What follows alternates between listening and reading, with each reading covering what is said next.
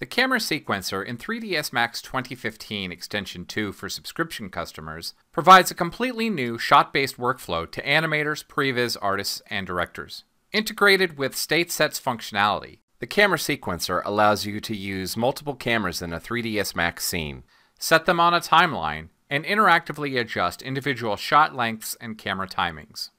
Using a nonlinear editing metaphor, camera shot lengths and timings can be edited individually or in combination, respecting the established in and out points of the neighboring clips on the timeline. It's easy to adjust shot lengths by simply clicking and dragging the heads and tails of the camera clips to the appropriate time.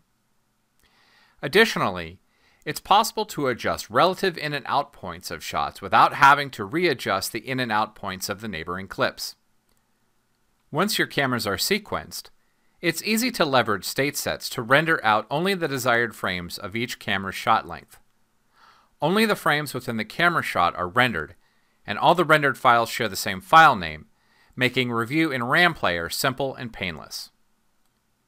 The camera sequencer for 3ds Max 2015 Extension Release 2 for subscription customers will significantly improve efficiency when it comes to telling compelling stories with great camera work.